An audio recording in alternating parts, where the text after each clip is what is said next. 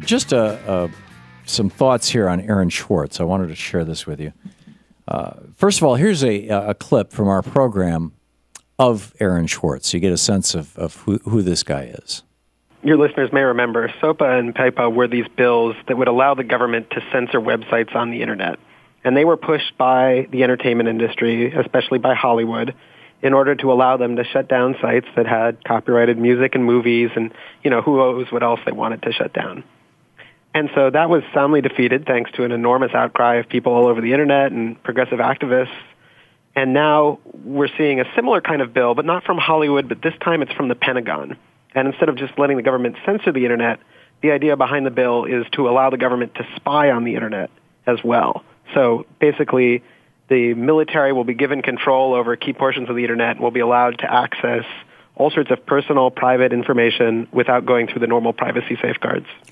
And, they didn't like him talking like that. When the profiteers in Hollywood and corporate America tried to wall up and censor the Internet last year with SOPA and PIPA, activists needed a spark to fight back against the assault on the free and open web, and Aaron Swartz was there.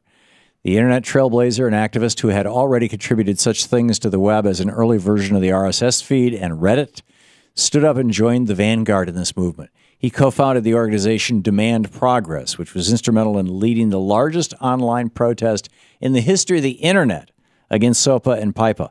Thanks to this effort, on January 18th, 2012, tens of thousands of websites blacked out, and ultimately SOPA and PIPA were defeated by this online grassroots activism. Today, that same Internet is blacked out with remembrances and obituaries of Aaron Swartz, who took his life over the weekend. And in each of those remembrances, Aaron is described as a spark that made things happen. And for the rest of us who still believe, as Aaron did, in a free and open Internet and a compassionate and just nation, a message he often espoused on our show, we can only hope he provides the same sort of spark in death that he did in life. He was never afraid to talk about the depression he battled most of his life, often giving eloquent and deeply personal insight into how difficult it is to fight that disease.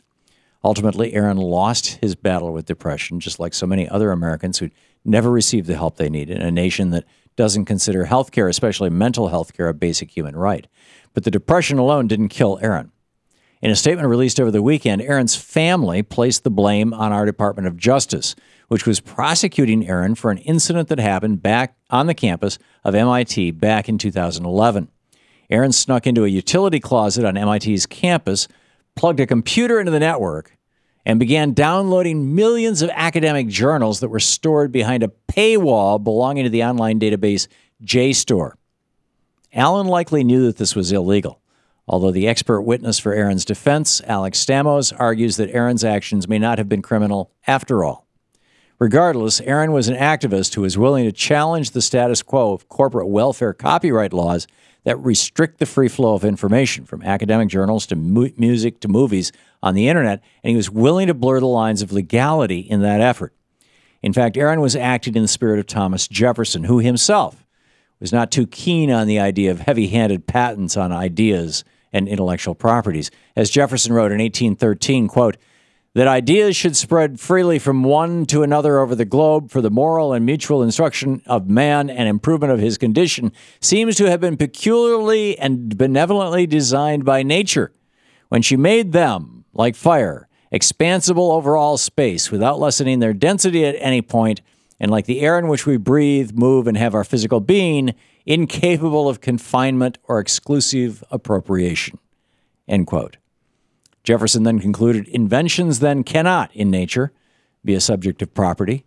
Society may give an exclusive right to the profits arising from them as an encouragement to men to pursue ideas which may produce utility, but this may or may not be done according to the will and convenience of the society without claim or complaint from anybody. End of quote.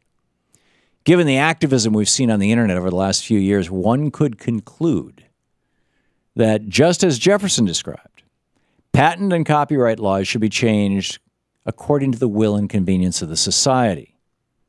To quote Jefferson, this was one of Aaron's pursuits.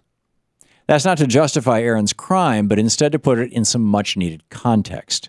There are gray-haired lawmakers in corporate suits writing laws that no longer make sense given how the vast majority of this new generation actually uses the internet. And arguably, we're nearing a tipping point in which this disconnect will be untenable.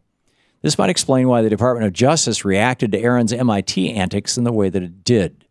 Rather than cede ground in this upcoming struggle, the powers that be decided to squash the struggle from the get-go by making an example out of Aaron.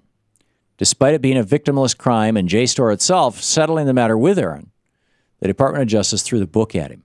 He was charged with multiple crimes and faced the possibility of serving decades in prison, a harsher punishment than most killers, bank robbers, child pornographers, and terrorist sympathizers get. Secret Service even involved itself in the matter. And at the urging of the U.S. Attorney for the Massachusetts District, Carmen Ortiz, Aaron was looking at the very real possibility of spending much of the rest of his life in prison.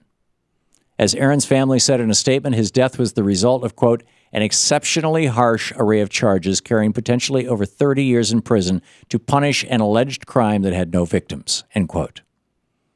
Aaron was an activist, not a murderer. The punishment for his crime should have reflected that reality, but it didn't. Instead, Aaron was dogged to death by an overzealous Justice Department that targets activists and whistleblowers with all its fury while turning a blind eye to actual criminals, thieves, and murderers on Wall Street and in corporate America. This is the same sort of prosecutorial overreach we're now getting used to in a nation that more and more resembles a police state. It's a nation where soldiers like Bradley Manning, whistleblowers like John Carrico, politicians like former Alabama Governor Don Siegelman, who dared to take on Karl Rove, and medical marijuana growers receive the full brunt of the American justice system and suffer dearly for their crimes or non-crimes. But at the same time, banksters who steal billions and corporate executives who are responsible for the death of their employees on oil rigs and in mine shafts, they never see a day in jail. This is a screwed up system. We need to do something about it. Hopefully, Aaron Swartz's life and death will be an awakening moment for all of us.